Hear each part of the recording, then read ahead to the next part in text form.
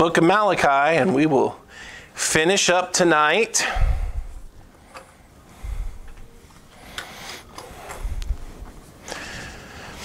Book of Malachi, the last prophet in order here. He was the last prophet chronologically.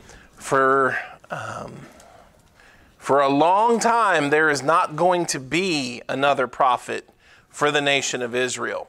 Now, Malachi will give us some pointers about a prophet that will still be yet to come, but there actually won't be any prophets between Malachi and the one that he talks about. But Malachi had written, and we covered the first couple of chapters last week, and Malachi had talked about some of the things that had been wrong in Judah, in the land, after they had returned from the captivity, some of the old things that they fell back into. They had a hard time seeing it. Remember all the things that Malachi would say.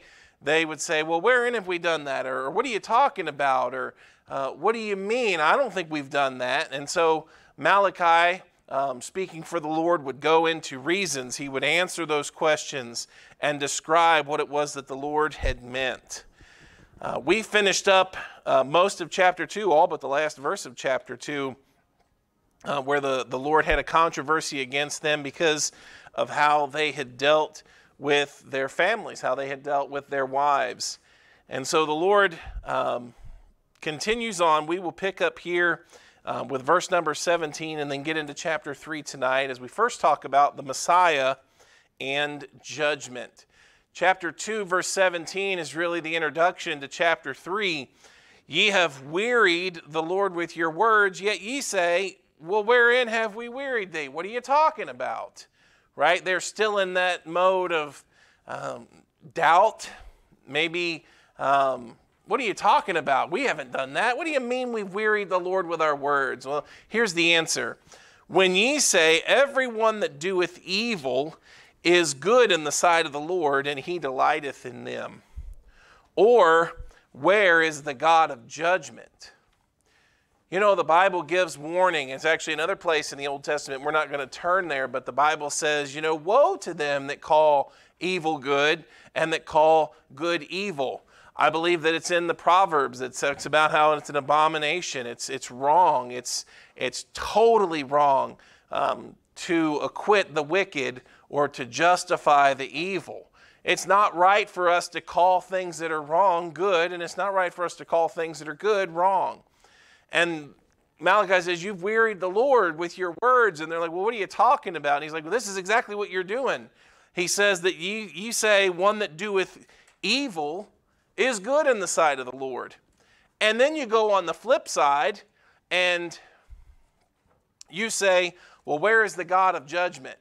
You know, you've got something evil right in front of you, and you call that good, and yet something totally different over here, you're ready to pronounce judgment upon that over here. You're really ready to call down judgment on this over here. Not on that which is evil, but, you know, things are kind of backwards there, as you see. Where's the judgment of the Lord? And that's the kind of the preface. That's the introduction for the next section that he's going to talk about, because Malachi is going to describe for them that the judgment would come. Now, he's also going to talk about the one who will bring the judgment. You know, there is ultimately someday going to come a day of judgment to this world. The day of the Lord is very much a reality. And you'll notice here in chapter 3, verse 1, if you're not sure who will be the judge of this world, notice chapter 3, verse 1, behold, I will send my messenger, and he shall prepare the way before me. And the Lord whom ye seek shall suddenly come to his temple. Even the messenger of the covenant whom ye delight in, behold, he shall come, saith the Lord of hosts. But who may abide in the day of his coming, and who shall stand when he appeareth? For he is like a refiner's fire, and like fuller's soap. He shall sit as a refiner and a purifier of silver. He shall purify the sons of Levi and purge them as gold and silver, that they may offer unto the Lord an offering in righteousness. Then shall the offering of Judah and Jerusalem be pleasant unto the Lord, as in the days of old and as in the former years. And I'll come near to you to judgment, and I will be a swift witness against the sorcerers, against the adulterers, against false swearers, against those that oppress the hireling in his wages, the widow and the fatherless, and that turn aside the stranger from his right, and fear not me, saith the Lord of hosts. For I am the Lord, I change not. Therefore ye sons of Jacob are not consumed. When their question came, well, where is the God of judgment? The Lord's reply to them culminates in this: you don't worry about that. I'm the Lord and I don't change. And this judgment that I've promised, it will be accomplished. Ultimately, somebody will come someday that will bring this ultimate judgment. This one, when he comes, he's going to be like a refiner's fire.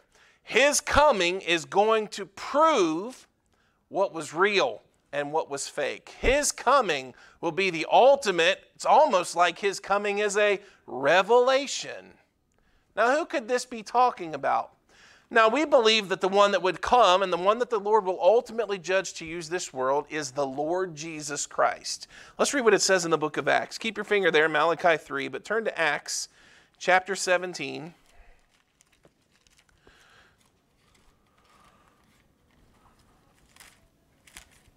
Acts chapter 17 and verse 31. Notice what it says here. It says, because he hath appointed a day in the which he will judge the world in righteousness. And how will he do it? He'll do it by that man whom he hath ordained. Now, if you're not sure who that man is, whereof he hath given assurance unto all men, in that he hath raised him from the dead. The one that God will use to judge this world ultimately someday is the one that he raised from the dead. Now, that's the Lord Jesus Christ. If you're still not sure that it's talking about Jesus Christ in Malachi chapter 3, Malachi 3 verse 1 says, behold, I will send my messenger, and he shall prepare the way before me. Now, apparently, this one that would come someday would be preceded by a forerunner, someone that would prepare the way. And did you know that Malachi 3 verse 1 is almost quoted verbatim? If you were to look in the scripture here, let's look at in the book of Luke, chapter 11.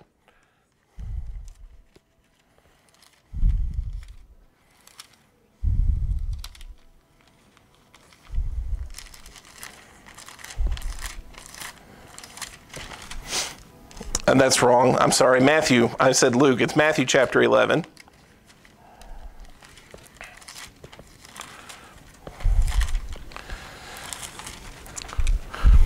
Matthew chapter 11, verse 10. For this is he of whom it is written, and notice almost the word for word quote, behold, I send my messenger before thy face, which shall prepare thy way before thee. A messenger is sent, one that prepares the way. Now, apparently, according to Jesus Christ applies these words to John the Baptist, right? In Matthew chapter 11, if you will keep reading there in verse 11, after he speaks of the one that would come in Matthew 11 verse 10, he speaks of the messenger, the one that prepares the way. Now, who's he going to talk about? Verse 11, verily I say unto you, among them that are born of women, there hath not risen a greater than John the Baptist. Notwithstanding, he that is least in the kingdom of heaven is greater than he. And from the days of John the Baptist until now, the kingdom of heaven suffereth violence, and the violent take it by force. For all the prophets and the law prophesied until John, and if ye will receive it, this is Elias, which was for to come. This is the one that is talking about. Why does he mention Elias there? Why does he say that John the Baptist is the Elias that would come? Well, in Malachi chapter 4, if you'll turn back to our text, chapter 3 and chapter 4, notice Malachi 4 and verse 5, it says, behold, I will send you Elijah. Malachi chapter 3 ultimately pictures the day when the judge does come. Now, that judge is going to be preceded by a forerunner. There'll be one that announces his presence. There'll be one that prepares the way before him. And isn't it interesting that John the Baptist did just that? John the Baptist pointed out Jesus Christ and said, "Behold the Lamb of God that taketh away the sin of the world." If you don't remember that John the Baptist's entire ministry was to prepare the way for Jesus Christ, remember that once Jesus Christ is baptized and begins his public ministry, now John can say, "I must decrease. He must increase, I must decrease." Once John prepared the way, once John announced the Messiah, once he had done his job, it was then time for Jesus Christ and his ministry to come to the forefront. It couldn't be any clearer to us now. Looking back 2,000 years later, we wonder, boy, how in the world did they miss that? Because obviously they didn't see Christ as the Messiah.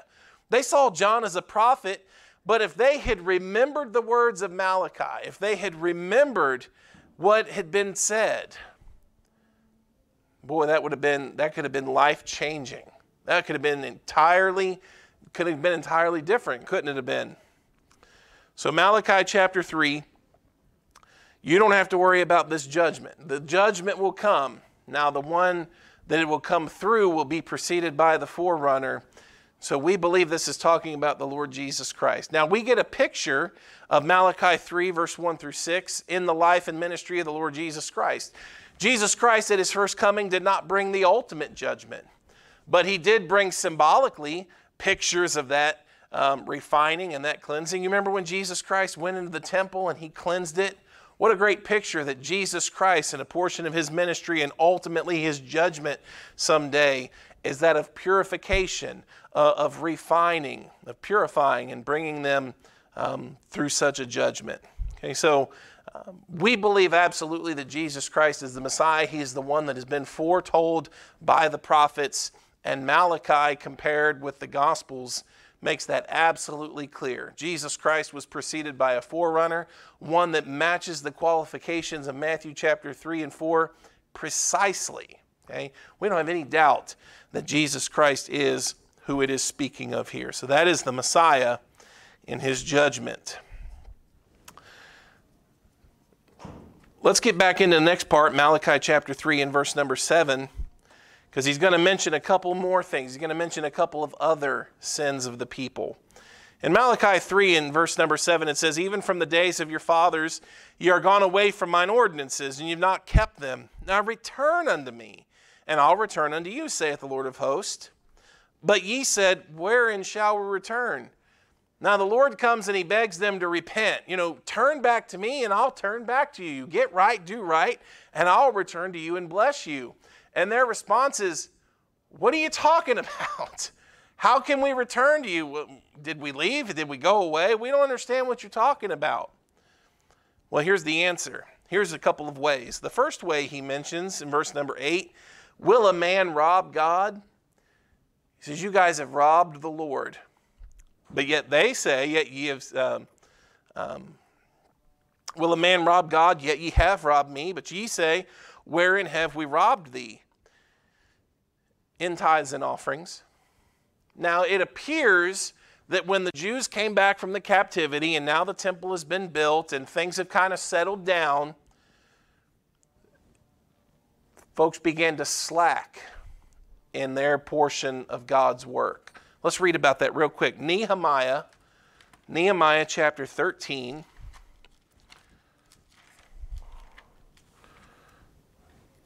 Nehemiah chapter 13.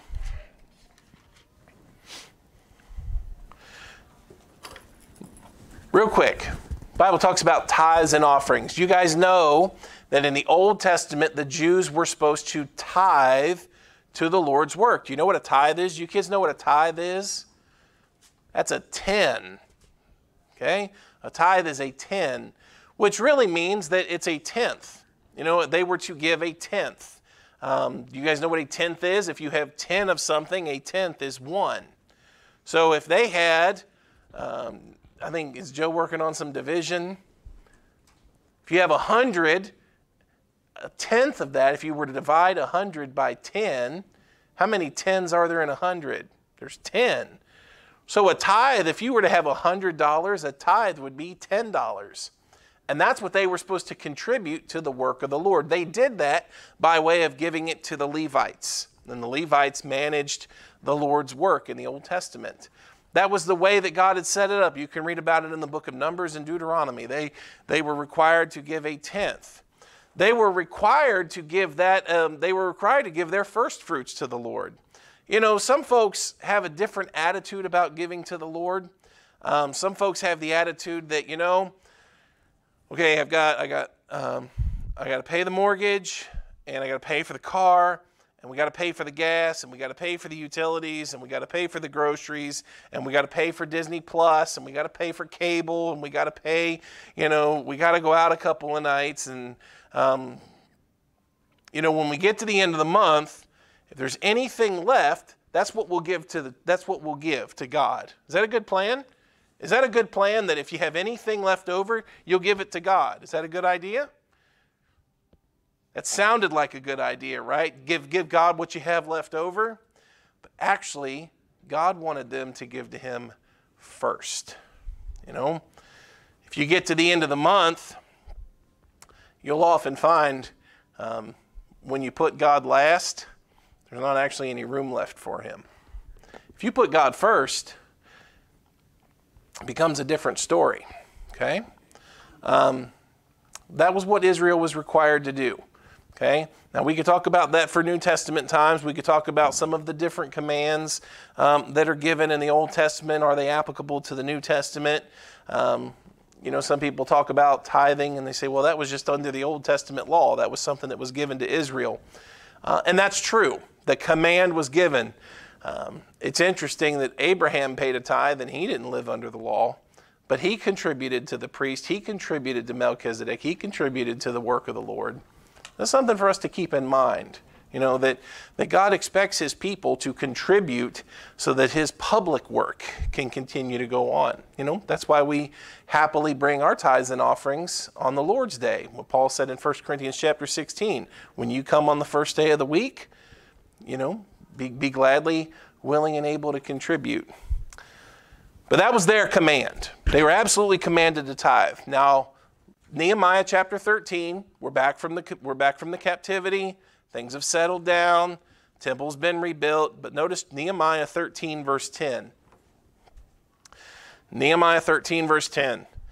And I perceived that the portion had not been given them. Now, who was supposed to give a portion to the Levites? Everybody was supposed to give a portion to the Levites, right? That was what the tithe was. Everybody was to contribute to the work of the Lord. The Levites were the tribe that were dedicated and separated to God's public ministry. So the folks contributed to them. And yet Nehemiah here in this passage even tells us, I perceived that the portions of the Levites had not been given them. The Levites and the singers that did the work were fled everyone to his field. Then contended I with the rulers and said, why is the house of God forsaken? And I gathered them together and set them in their place. Then brought all Judah the tithe of the corn and the new wine and the oil under the treasuries. It seems like this is something that Israel kind of needed to be reminded about regularly, because it seemed like that had slacked, and in the book of Nehemiah they had to be warned about it, and they had to be told, hey, bring it.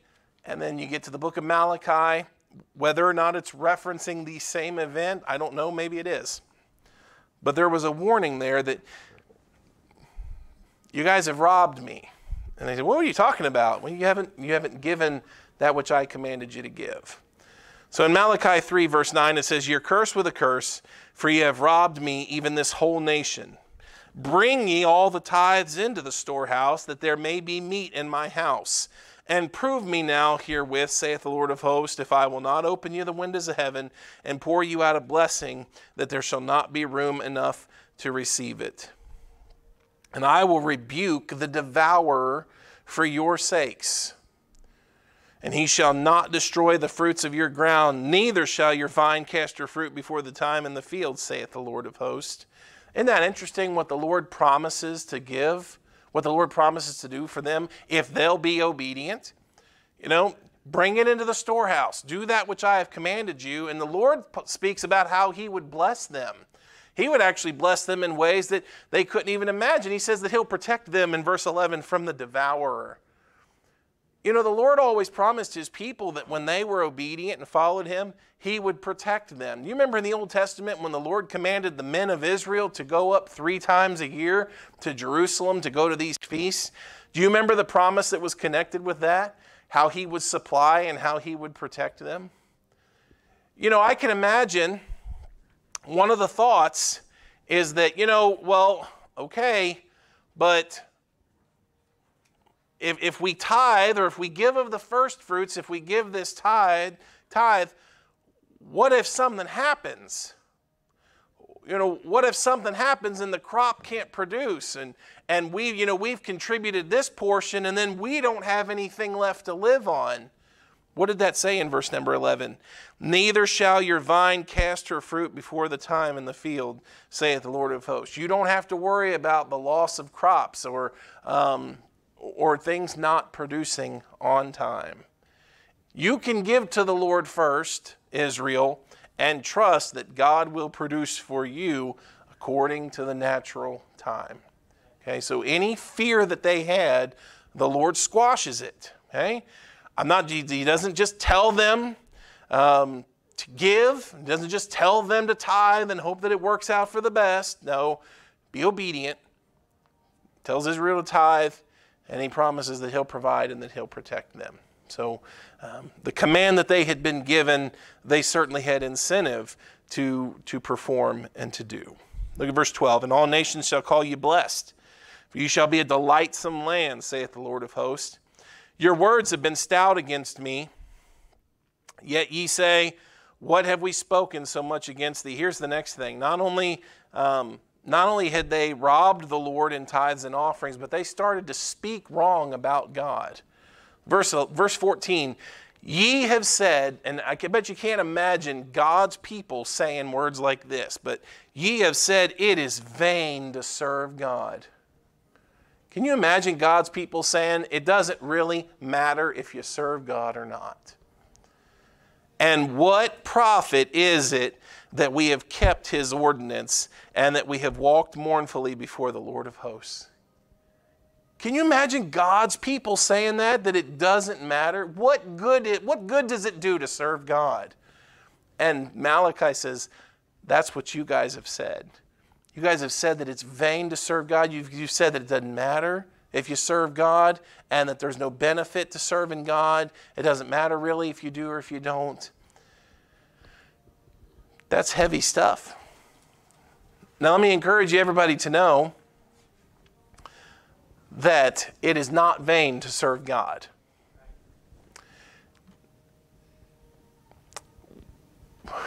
When Satan spoke to God about Job, he said, doth Job serve thee, or doth Job fear thee for naught? Listen, there is ample reason to trust, to believe, to be faithful, to serve, to obey God. It's not vain. It's not empty. It absolutely does matter. And if you get to the point where you feel, you know what, does it even matter if I serve God? That is a condition that, according to verse number 7, needs to be repented of. You know, if you get to the point, and I don't know sometimes if maybe you've gotten to that point because you're angry, or maybe you've gotten to that point because you're discouraged, or maybe you've gotten to that point because somebody that claims the name of God has done you wrong, and so you think, man, is it even worth it? Everybody's a fake. There's no reason to be serious. There's no reason to serve God. It doesn't seem to matter one way or another whether we do or whether we don't. The Lord tells them in verse number 7, return unto me. That's a condition that needs to be repented of. They say, well, what are you talking about? What do you mean we need to return to you? Well, apparently you guys don't think that it really matters if you serve God. You say it's vain. You say in verse number 14, what profit is it that we have kept his ordinance? That is not a condition that we as God's people want to get in, where we start to feel that it doesn't matter and that it's not worth it to serve God. Okay? I'm not telling you that it's worth it to serve God because, if you serve God, you're going to end up with a lot of money. And so that'll make it worth it. I'm not saying that if you serve God, that's a guarantee that you'll never have any problems in this world. And so that'll show you it'll be worth it. I can promise you that when you get to the end of this life and you have served God and you stand before Him, I guarantee you it was worth it. Okay? Okay. All right. And now verse 15, we call the proud happy, yea, they that work wickedness are set up, yea, they that tempt God are even delivered. They got everything backwards. Everything's absolutely backwards. And yet, as there is in every generation, God always has a faithful remnant. Verse 16, then they that feared the Lord spake often one to another, and the Lord hearkened and heard it, and a book of remembrance was written before Him for them that feared the Lord and that thought upon His name. And they shall be mine, saith the Lord of hosts, in that day when I make up my jewels, and I will spare them as a man spareth his own son that serveth him. Then shall ye return and discern between the righteous and the wicked, between him that serveth God and him that serveth Him not. There is always a remnant. There is always that faithful few from verse 16 and 17. There is always a portion. Listen, not everybody's fake. I know from those previous verses, a lot of people didn't think that it mattered. There's always a group of people that think to take it serious, though. There'll always be a group of people that trust and believe that what we're doing matters, that our service to God is not in vain, that being faithful is absolutely worth it. And time will ultimately reveal those things. You know that? It will ultimately be revealed. It says there in verse number 18, the day shall come, then shall you return, and you'll be able to discern between the righteous and the wicked, between him that serveth God and him that serveth Him not. It's interesting to theorize. But I tell you what, someday the discernment's going to be real. Someday it's going to really be revealed. It's going to be known as that remnant makes themselves known. Okay? So of all the things that He's mentioned, of all the things in these first 3 chapters that He said that you guys have messed up or that you guys have done, and you've said, no, what are you talking about? We didn't do that. And He's made it clear that you have. Listen, trust and know. He's calling them to repent. He's calling them to return. And ultimately, that remnant, that faithful group will ultimately reveal themselves. They'll ultimately be seen. It very well may be that Malachi chapter 3 is right, and that ultimate revelation of those doesn't come until the ultimate day of judgment. That may be the day that it's ultimately revealed who were truly the followers of the Lord and who weren't. Something about that in Matthew chapter 7. But trust and know it's absolutely worth it. Okay? All right, let's close out chapter 4 here with this last message.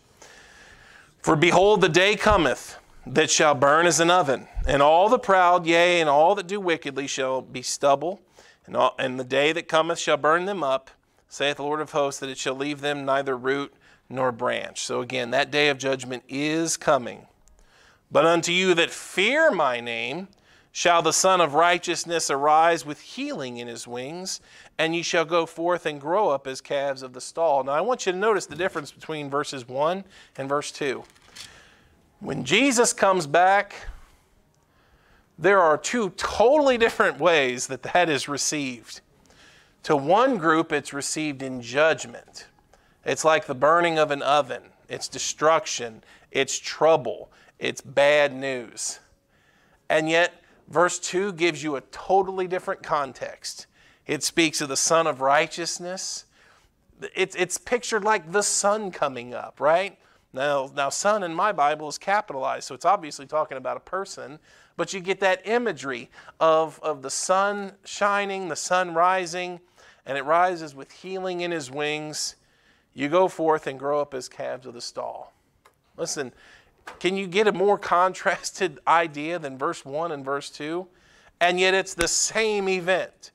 It's the same judgment that some may look at as trouble, as burning, as very, very bad. And yet another group looks at it as very, very good. What event could be like that other than Jesus coming back, right? A day where a big old portion of this world dreads it, and yet another portion longs for it, looks for it, hopes for it. And ye shall tread down the wicked, and they shall be as ashes under the soles of your feet in the day that I shall do this, saith the Lord of hosts. Remember ye the law of Moses, my servant, which I commanded unto him in Horeb for all Israel, with the statutes and judgments. So obey. Be faithful. Okay? They ask at the end of chapter 2, well, where is the judgment of the Lord? You don't worry about the Lord's part. The Lord will take care of the judgment. He's got the judgment under control. But he reveals to them what they can work on, how they need to repent, and know that an ultimate day is coming. And there are going to be totally different ways that day is received. It's Jesus. And again, if you're not sure that it's Jesus, behold, I will send you Elijah, the prophet, before the coming of the great and dreadful day of the Lord. And he shall turn the heart of the fathers to the children, and the heart of the children to their fathers, lest I come and smite the earth with a curse. Now again, in Luke chapter 1, that's speaking of John the Baptist. In Luke chapter 1, when Zechariah and Elizabeth are told that they are going to have a son, it tells them here in verse 17, Luke chapter 1, verse 17, and he shall go before him in the spirit and power of Elias, to turn the hearts of the fathers to the children, and the disobedient to the wisdom of the just, to make ready a people prepared for the Lord. Malachi closes the Old Testament. But when you close the Old Testament, here's what you are left with. Okay? Here's what you're left with is the close of the Old Testament. Somebody's coming. Actually, two people are coming. The Messiah, the one that will ultimately judge this world, the one that ultimately will be responsible for the ultimate governing of this world. But right before he comes, he's going to be preceded. He'll be preceded by a forerunner, and it gives you ways to tell who that is. And then the book of Malachi closes. And God doesn't say another word prophetically for 400 years. But notice real quick what Mark chapter 1 says.